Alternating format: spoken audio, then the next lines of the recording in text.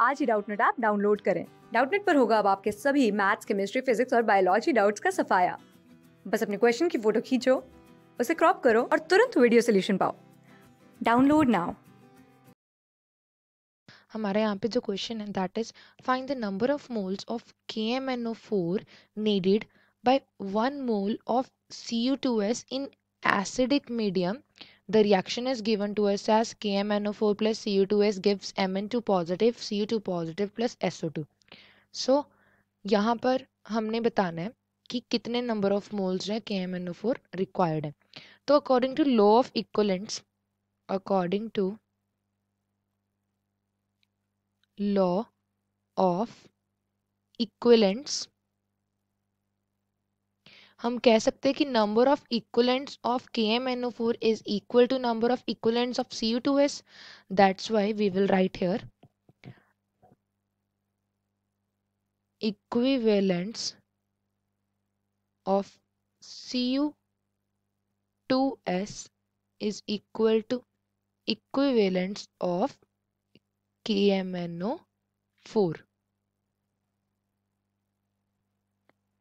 Now equivalents of Cu2s क्या हो जाएंगे हमारे पास, ये हो जाएंगे number of moles of Cu2s into valency factor. So number of moles of Cu2s into valency factor is equal to number of moles of KMnO4 into valency factor.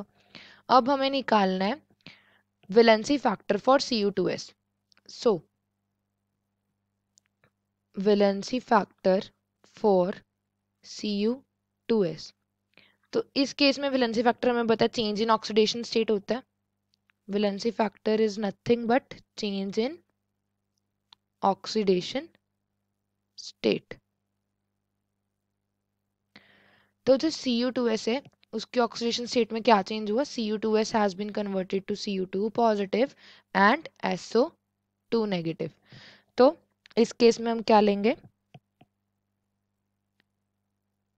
Cu2s where valency of copper was +1 and valency of sulfur was -2.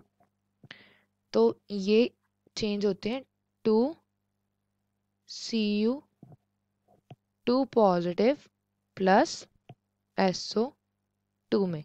अब SO2 में जो sulphur की oxidation state है that is +4।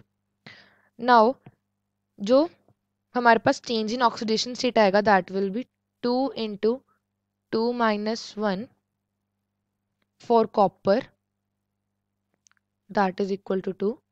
For copper this will be 2 × 2 - 1 because there are 2 atoms, so this is 2, and 2 - 1 because that was 2 and earlier that was 1. For sulfur the change in oxidation state is now it is +4, so 4 minus, earlier it was -2, so 4 minus -2, that is 6. So net change in oxidation state is net change in oxidation state is 8. So the valency factor for Cu2s comes out to be 8. Valency factor for Cu2s comes out to be 8. And now we will calculate the valency factor for KMnO4. Valency factor for KMnO4, it will be, as KMnO4 has been converted to Mn2 positive, तो Mn2 positive में convert हुआ KMnO4, तो यहाँ पे इसकी oxidation state थी +7, यहाँ पे इसकी ऑक्सीडेशन स्टेट है +2, तो इसमें क्या होगा, change in oxidation state, change in oxidation state is 5, सो इसका वैलेंसी फैक्टर क्या हो जाएगा 5।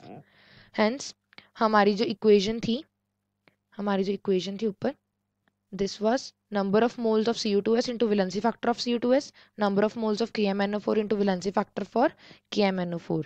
So यहाँ से हम क्या कह सकते हैं, यहाँ से हम इसे सॉल्व करेंगे तो हमारे पास आ जाएगा number of moles of KMnCu2s that is given to us, that is 1.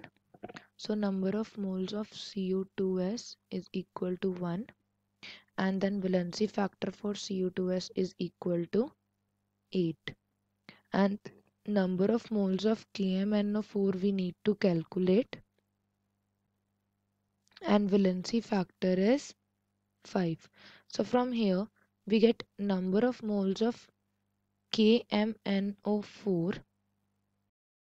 Yeah, number of moles of KMnO4 is equal to number of moles of Cu2s into valency factor divided by valency factor of KMnO4. तो ये आ जाएगा 1 into 8 divided by 5, that is going to give me 8 by 5 moles. So this is my final answer, that 8 by 5 moles of KMnO4 is required. Thank you. Class 6 से 12 से लेके NEET, IIT, JEE mains और advance के level तक 10 million से ज़्यादा students का भरोसा। आज ही डाउनलोड करें डाउटनेट ऐप या व्हाट्सएप कीजिए अपने डाउट्स 8400 400 400 पर।